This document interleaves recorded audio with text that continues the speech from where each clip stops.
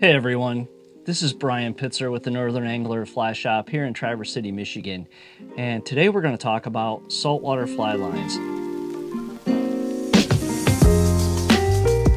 If anything has really changed over the past 5 to 10 years, one of the major improvements that we've had in fly fishing technology is in fly line. You know, I noticed this especially when I was fishing to spooky fish. There is a line for every condition that you come across when you're down in the flats. Not every day is flat, calm, mirror-like conditions. There are days when it blows 30 miles an hour and you need a heavier line to basically cast through the wind, to turn over those flies. The other thing to consider many times would be an intermediate line or a sink tip line, an intermediate tip to cut through the chop of the salt to present the fly better. So, you know, thank goodness our fly rod line manufacturers have teamed up a lot of times with the fly rod manufacturers and come up with some lines that really do help your casting, help your presentation, and help you gain more success on the water. On the first day of our trip this year was the best day, and we had very low wind. We pulled onto this flat, and the guide was up on the pulling platform, and we are covered up in tailing bonefish all up and down this shoreline. For that type of situation, I would choose a bonefish taper.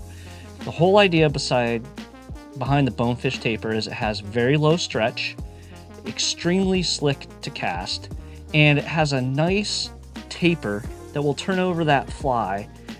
You can make several false casts with this line, shoot it out, and make sure your accuracy is pinpoint on these fish. Really recommend the bonefish taper in that type of situation. I love it for wading, and I love it for low wind days where you kind of have plenty of time to set up when fishing from the boat. The second line that I used a ton of, especially on this last trip, we had a lot of wind, was the BONEFISH QUICKSHOOTER. So this is a nice kind of heavy loaded front end, and again, low stretch, super slick.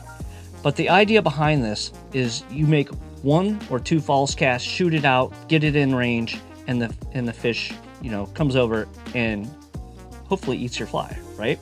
So that's the whole idea behind the QUICKSHOOTER, is that real quick, you know, super fast, you know, 1 or 2 false casts, get it out there, present the fly, the boat's moving, the fish are moving, that sort of thing.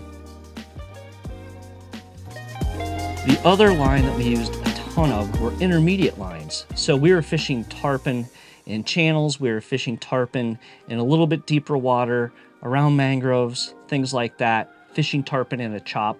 The intermediate line is a great choice, and a lot of the Florida Keys guides, they recommend the intermediate lines, and this is a really great option when you're fishing to fish in deeper water. So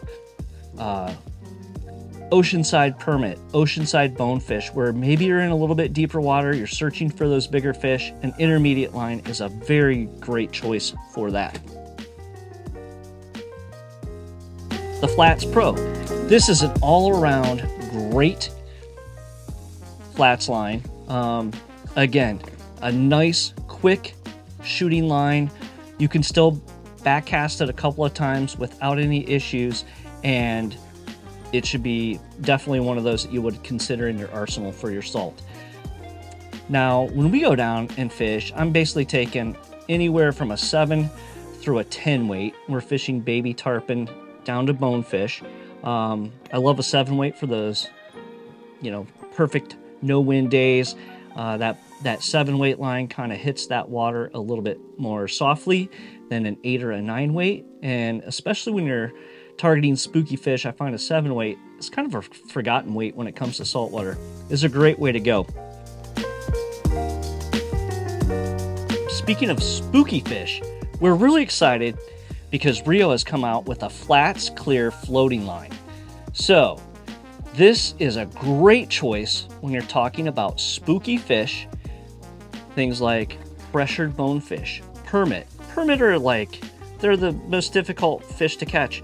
And I think a clear floating line would really, really help with the amount of great presentations that you would have at these spooky fish, and hopefully would not, you know, maybe have that shadow as it comes across, where you can get a better presentation to the fly and hopefully increase your hookup ratios. That kind of goes over the flats lines that we have here in stock.